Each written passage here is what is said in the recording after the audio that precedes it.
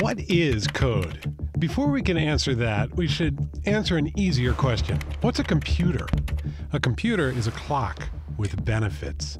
They all work the same, doing second-grade math one step at a time. Tick, take a signal and put it in box 1. Tick, take another signal, put it in box 2. Tick, combine the signals in box 1 and maybe add them together or subtract. You, using a pen and paper, can do anything a computer could do.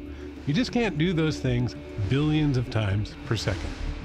That speed makes it possible to pull multiple sleights of hand all at once. Card tricks on top of card tricks. Code is a means of harnessing the computer's power, setting up all those card tricks.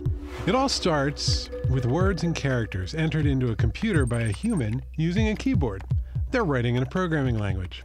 A programming language is really just a set of rules. It tells you which words you can use to tell the computer what you need it to do. Take a look at this code.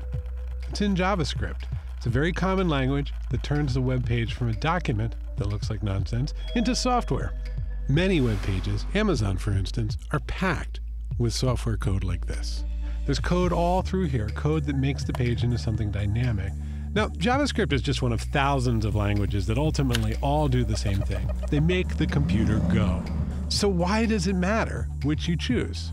For the same reason that you don't take a bicycle to buy a fridge or get a physical from a neurosurgeon. Some languages just match up better with certain problems. C++ is something you might use if you were building a game for the PlayStation or Xbox. PHP is code for creating millions of web pages. They use it at Etsy and Facebook.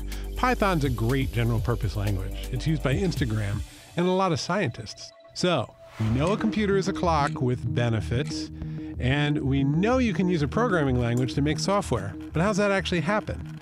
Well, the computer takes the programming code and reads through it, character by character, tosses out all the spaces, tabs, comments, and other stuff. It leaves behind what a computer scientist might call tokens. Once it has tokens, the computer does the digital equivalent of furrowing its brow, and it reorganizes things as necessary in a process known as compilation, making the code more and more primitive until finally it's translated into a set of digital grunts called machine language. That's the sort of thing a computer can execute. And those grunts have become just part of the furniture of your life. It's software that switches channels on your TV, how you can get money out of an ATM. It's how an elevator takes you up 5 flights of stairs. You write code, and the computer turns it into software, and that can run as many times as you need. Omnipresent, familiar, invisible, that is the story of code.